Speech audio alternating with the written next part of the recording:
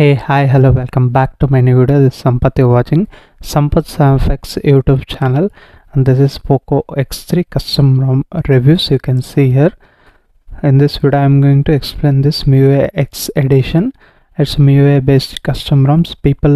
Some people like this kind of custom ROMs, and you can see there is a MIUI 14 customizations you can see, but it's an MIUI 13 edition. You can see into my device, you can see MIUI X 13.0.1 stable edition it is. If I go into all specs, you can see here Android version is also 12, not it's a Android 13, and the kernel 4.14.190 POF kernel has been used here.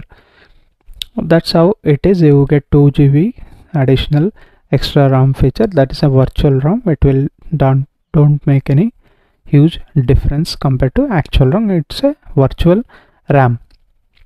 Now I have been running the CPU throttling test. Actually, I took a screenshot, as you can see, for last 10 minutes and 21 seconds. You can see the maximum was 192 and average is 168 and minimum was 121, which is throttled to 82% of its max performance in this MIUI X edition, which is good in my opinion.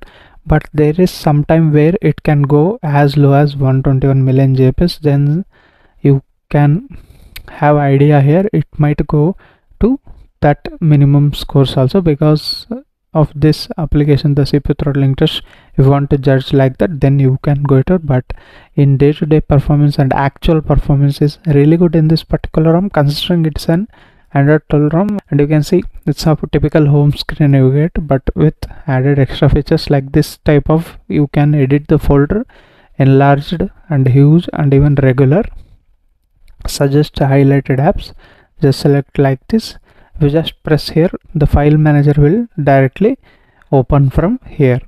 And again here also you can see edit icon, themes, you can actually customize them, but not as in the, like if I press and hold like this, I won't get any special features as we see in the MIUI 14. As you can see, these are typical MIUI 12, 12.5, 13 widgets only, but in the home screen there are some customizations that I really liked it, appreciated it. And dialer, you get a MIUI dialer proper, and you get a direct video call feature here, and call recording feature is also there, but that will not announce the other person you are recording the call, which is good thing. People like it, isn't it? That's present here.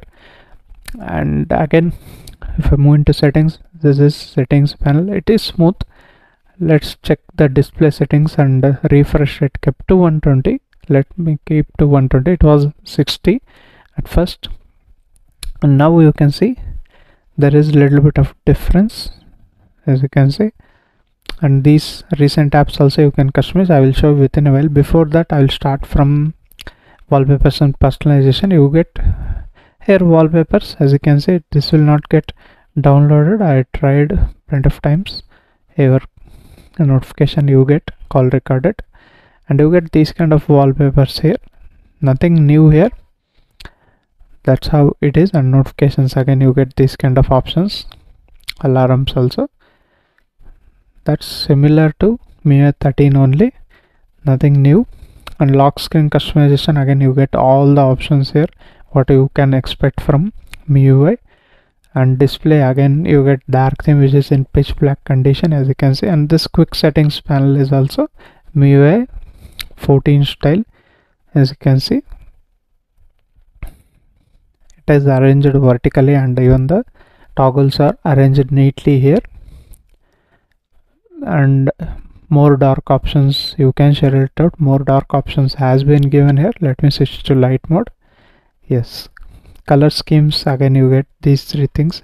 If you want, you can even choose the other temperature, color temperature options from here. Font settings, you get Mi Sans, and this one will be reverted back to themes application. You need to download and use them. Sound and vibration, simple settings. You can see silent mode, in silent media and silent mode, do not disturb mode. You get plenty of options. If you enable that, okay, no need to enable, you can check out here. Notify about calls, you can select from here, repeated calls. And haptic feedback level is not given, just you should enable or disable from here. Sound effects, again direct sound settings you get here. That's the only thing you get. You won't get any Dolby Atmos or anything like that. And notification and control panel, I already shown you. Shades, you can choose MIUI or Android and expand top notification and show weather information. You can enable or disable from here. Smart home, you can keep the Mi Home application or Google Home if you install and use the smart home applications. Status bar, again these things you can enable or disable from here. I'll keep this battery outside the icon. And notch in individual apps. For certain app, if it is not playing, you can select like this, always show notch, then it will be played in full screen. Coming back here, home screen, here you get lot of customization. Animation speed, you get relaxed, balanced and fast. I keep it fast. If you want, you can keep relaxed also. Default launcher is the MIUI launcher. This is, and system navigation gesture settings as it is nothing new here. And moving back to like home screen, with the app drawer you get, and this one is not working here. App vault, as you can see, -1 screen itself is missing here. That's the bug I have noticed here. And -1 screen I already explained. Double tap to lock screen has been given. New unlock animation, let's try that. I have recognized this face has been recognized here. This is the animation you get here. And you can see these are the recent apps arranged like this. There will be a little bit of lag once or twice, but overall it's fine in my opinion. And again, explaining the home screen settings, you get home screen layout here. You can choose up to 9:16, which is a huge one. And home screen search bar also you can select here. Monet for search bar, old digits, provide font, you can enable them. Folder blur and bounce effect has been included. App type in one line, you can enable or disable. And again, icon settings and background color, I mean these are like Monet settings. If I want to show you something like, I'll select brown here. Now some of the icons should change to brown, but it hasn't applying here. That's the bug I have noticed. Let's try blue at least. No, none of them are changing here. It's a bug. In other ROMs I have noticed it will work, but that's how it is. Icon size you can change, and even style, if you install certain themes you can change from here. These are the options, other options you get in the home screen customization. This one, arrange items in recent, you can choose iOS style and recent. And portrait task size you can increase or decrease from here. Even the landscape mode, blur in recents and recent dim, you want to make it out. Hide status bar, hide task style, and hide floating windows, restart launcher. These all the things has been given here. If I go back and check out this passwords and security, as I said, face unlock, fingerprint unlock and screen lock, these three things have been given. Face unlock is very quick. Just see, it's get unlocked. You need to select the option, stay on lock screen, you need to disable, then it will unlock the smartphone instantly. And fingerprint unlock, I want to show this. Touch and press, both options are given. I kept to touch here. If you want, you can keep on press also. Those are working fine. MIUI is meant for fast unlocking. That's going to happen here. That's how passwords and security, safety and emergency, you get these kind of options. Battery, again you get balance, save battery, performance mode. You can see the charging speed here and the ideal battery drain, which is really good in my opinion. This is a very good efficient ROM, and the performance I will show you within a while. Wait a second. And ultra battery saver and battery saver is given. I kept performance mode and run the Geekbench scores. You can see the scores here, which is quite good. You won't achieve these scores in at least AOSP or OSS ROMs. Here it's possible. 553 single score and multi score is 1775 with Android version 12 and Linux 4.1 4.190 perf kernel has been used here. That's the battery settings you get. You can see the screen on time also here, and even if you drag like this, you can see the temperature and the battery usage also. You can check out here. Good, normal, poor, based on the colors. As you can see, green and the other color is between good and normal. That's how it is.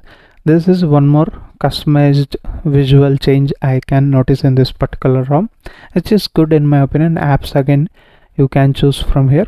The default apps also you can change. App locker is given, dual apps and permission, this kind of options has been included. Additional settings, again region, change it to your specific region. It's not going to happen here, it's fixed. Okay, language and input you can choose here. Default is a Google keyboard. Clear speaker options has been given. Accessibility menu is also working for. Memory extension only up to 2 GB. That's given here. Screen time, digital well-being, who will use it, I don't know. And privacy and location settings are working fine, no problem regarding that. Settings panel is smooth here. The animations are cool here. And moving into some of the other settings, like I have explained this CPU throttling test, and you get 33-watt charging support, which is quite interesting in this particular ROM. It is charging fastly, and you get a MIUI camera, the NX camera. All the features are working fine, no problem here. Even the macro mode, as you can see, working fine, no problem regarding that. You can see here, I expected a Leica mode, but you get some of the options like this one, what the super moon mode, and some movie effects that is not present on the actual stock ROMs. That's good thing here. And FM radio, obviously it's available, and I have 100 Mbps plan here. It is pulling up to 90 to 95 Mbps, which is not a problem. And I have installed this Arnold Gcam also. You get both the camera applications, such that if you want to take any picture, any kind of picture, it's possible in this ROM, even with MIUI camera and even with Gcam port. You can use any port. I'm just showing here Arnold. That's my favorite camera port for Poco X. And screen recorder, again you get options up to 90 fps frame rate has been given here, and orientation, and even you can see this system sounds, mic mute, fixed frame rate option has been given, show button taps and gestures. These things has been given here. And security application, you get similar to any other options. As you can see, you get plenty of options from here, and that's it. We'll move to settings, and additional settings I already shown you, nothing more here. Special features, you get light mode, second space, and floating windows. That's present from MIUI 12.5. 13 has been improved a bit. That's it. This is how the ROM, you can see the quick settings panel is also smooth here, nothing bad here. I felt a little bit better the MIUI Recalling edition. This one is also good, but this is latest one, hence you can flash it out. If you want a MIUI based custom ROM, then you can go ahead and flash it out. And PUBG Mobile, you will get disappointed here, because you get the graphics settings set to only ultra here. You can see here, nothing high here, just you get these options. And I really like this volume panel here. As you can see, it's very tiny and simple here. If I can show you, as you can see, that I really liked it. And you get this new gaming mode here. All the features are working fine here. If you want, you can keep to performance mode here. And the gameplay, I was expecting 90 fps gameplay here, I mean option. That's simply missing. They had an opportunity to add that, but they didn't. I don't know why.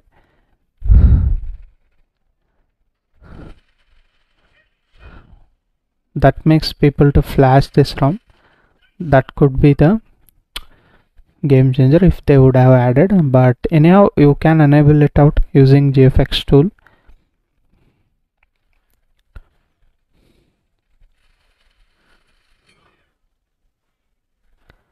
Okay, that's it. This is my review on this MIUI X edition, which is fine here, but you won't get updates for this. I don't know when you will get the next update for this.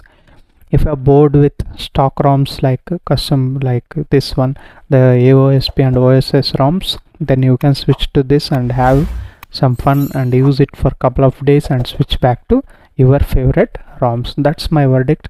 You won't get any updates. If you want to use it as a daily driver also, you can use, but I don't recommend so. I don't know when this will get updated and which ROM will be better for you in terms of MIUI. I am saying that's the only thing backside here, and that's it. If they want to improve, they should add 90 fps option and the widgets as we see in the MIUI 14, that they can add it out. That's it. We'll meet you with another interesting video, guys. Before that, if you are first time to this channel, hit that subscribe button down below, guys, and also allow the bell notification by pressing the bell icon. Whenever I upload a new video, you will get notified. And if you like the video, give it a like also, and we'll meet you with another interesting video. Until that, keep smiling. Bye bye for now.